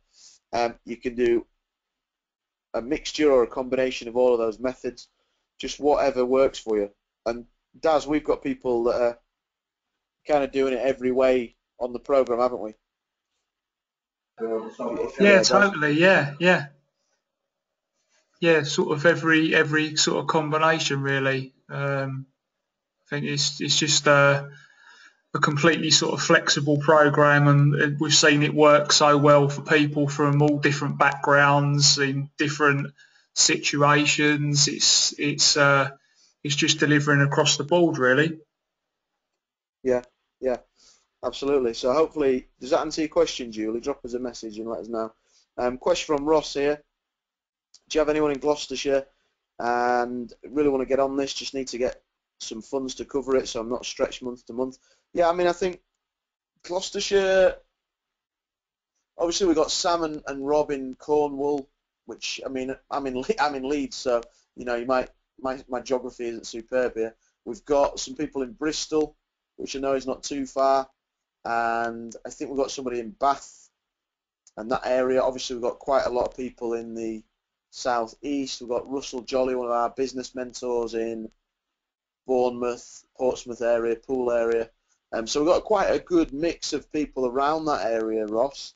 And I think it'll do you really well. I think you'll really enjoy it, and you'll get a hell of a lot from it, just being in that network. And obviously you could then sort of build up that Gloucester area, and will help you to set yourself up there more so. And I know you're doing a great job anyway, but it certainly will connect the dots for you as well.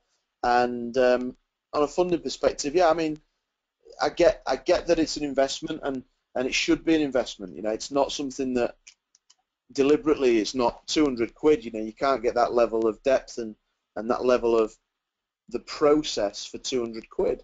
It's just not going to happen.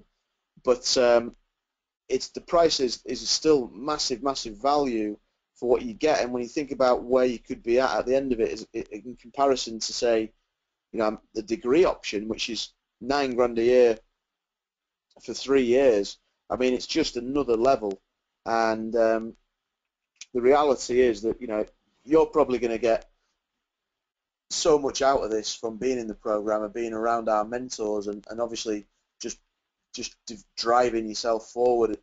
I know you do a lot now, and it's great that you're involved and whatnot. I think it'd just take you to another level. I really do. I think it'd be quality for you. But take a think about it, and if you're interested, let's get on the phone, fill out your questionnaire tonight. Julie said, "Yep, thanks for that."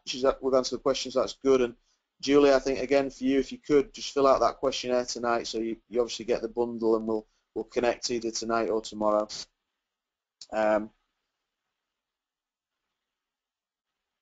So yeah, Ross, yeah, go for it, mate. I'd love to have you on the program. I know you've always been a follower and involved in what I do as well, and I think that's great. And I know you're doing some great stuff yourself, so I think would help you out a lot there. Paul has asked, what are your views concerning nutrition in relation to strength training? I mean, it's critical, it really is, and especially when I would say not strength training, I'd say performance, and without question, it's a huge part of the puzzle. We do cover it, but deliberately not in massive depth, because you can't be a specialist at everything. So there are good courses out there, but without question, it's important to have a good working knowledge of nutrition to educate and inform your athletes and clients, and also to have a good network of experts that you can refer people to. So we've got, I know Phil Woodland was on the line a little bit ago. I'm not sure if he is now, but Phil is a nutritionist who's on the mentorship for his S&C knowledge. We've got half a dozen nutritionalists on the mentorship that are, again, doing really well, and they've got their own businesses, they've got their own consulting work, but they obviously want to fill in the gaps with the S&C, and they've helped to add value back. So you obviously will be connecting with good people, and that's what it's about when you're taking your game to the next level, is to have great people there that you can fire a question off to say, what are your thoughts on that? What do you think I should do next? And that's what it's all about. So definitely nutrition's important there. Any more questions, guys? I know it's late, and I know we're rolling on a little bit later than anticipated, but yeah, we'll answer all of those questions. Anything from you there, Daz? Only just if anyone's got any questions specifically whilst I'm on this right now. I did the mentorship myself originally back in the early days when it was a little bit less structured, but even still, I've experienced it and done it. So if you've got any questions around that, I'll be open and honest with any answers. I mean, as far as the one thing I normally say to people about a quick summary, sort of in one kind of paragraph, about what the difference it made to me really was. I've worked closely within sort of the track and field environment, and I remember going to a really good annual conference for England Athletics at Lee Valley, and I just started doing the mentorship literally. And I think sort of about a day later, I was at this annual conference, and it was brilliant. It was really exciting, really good speakers.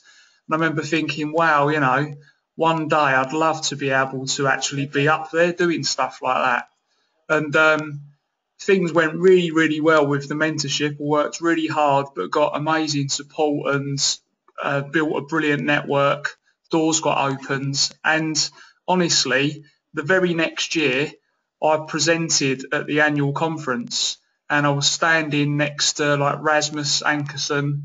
I'd read his book, The Gold Mine Effect, and then I was presenting in the morning and afternoon to loads of coaches there, and in a room with loads of kind of people that I really look up to. So that was really cool for me, and that was kind of like, we've seen that across the board with so many people on the mentorship, even just since this January, that have been with us.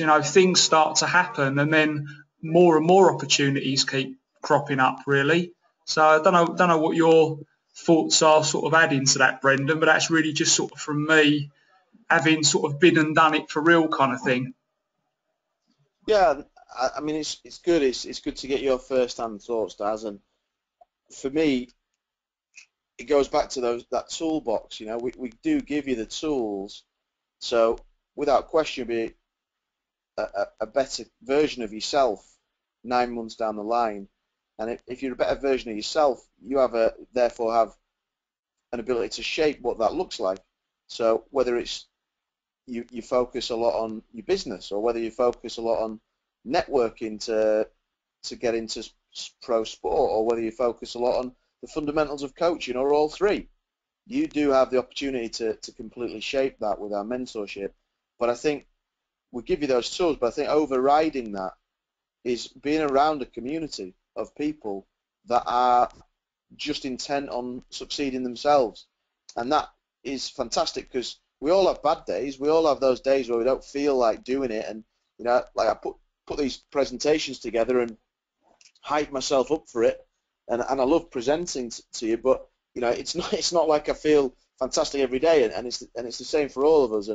And so, you saw on the program the webinar tonight, some of those testimonials from Facebook, from Mel and Natalie, and, they're great examples of people that have really, really benefited from being in that community of people that therefore goes above the sets and reps and above the tools that you're getting, and just gets into being in the company of good people that have got like-minded goals, and you can bounce ideas off, and they can pick you up and help you when you're struggling with things. And that's what this mentorship's about, really. It's more than giving you strength and conditioning knowledge. It's a lot more. And as Mel said, it's a full-on personal development program that really gets you to shape where you want to go with your future. And you've seen it yourself, Daz, firsthand. It's totally genuine. Daz started off a mentorship. Now he's working with GB athletes, and he's done a fantastic job. And Daz has come in and he's working full time for strength and conditioning education because he believes in it. It's not because, of any other reason. It's that he's been through the process, and he's helping me out because he's great at things that I'm not great at. But he's first and foremost benefited and been through the process, and he knows exactly what it's about, and can share, categorical knowledge now at a high level with coaches at a high level, and present and mix with great coaches. And we see that time and time again. And I think there's a lot of confidence that comes from being around those people that mean that you think, you know what, I can get at that gym open. I will do it. I'm going to make that happen. Or, you know what, I'm going to get that job in pro rugby or pro football or elite sport. I'm going to make it happen. And that is what it's about. That's how it shortcuts things so much. I think that's really my view on it. And I wanted to say is that you know, we will. This course is May the 11th start date, and it's so powerful that the end of this year you'll be in a completely different position.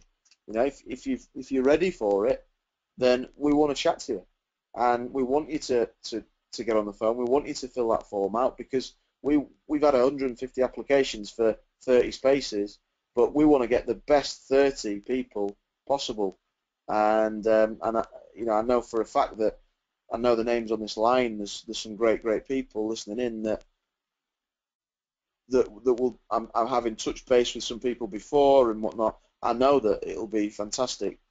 So as a group of people, I know it'll be fantastic for you guys listening in. So, you know, please do take that 5 minutes to fill out the questionnaire form tonight, because we can then give you £500 bonus, send you a load of videos when you signed up for nothing, and really just take things to that next level. And you know, we've improved as a process over the last few years, just like an athlete improves and a business improves. We've grown and we've got everything nailed, and it's so smooth now. And we've got new mentors coming in, like I said, people like Duncan, Stuart Ewell, Jared Deacon, and the rest of the guys. And that it's just a ridiculous high level that as a process. We've even got people in Australia and America that are looking to take on the mentorship as a, you know, partner up with us and deliver that mentorship out there. You know, and it's very flattering, but it's just cool to have people in the mix, you know. So yeah, let's see if there's any more questions, Daz, and we can call time if there's no more questions. I know we've had. I'm just checking my email here on my phone. I know we've had a few forms come in, that what I can see. Any more questions come in, Daz? No, it looks like we're all done now. Daz is falling asleep. No, can you hear me now? I've got you. Cool. Yeah, I think everybody's brains are fried now. Yeah. Okay. Okay.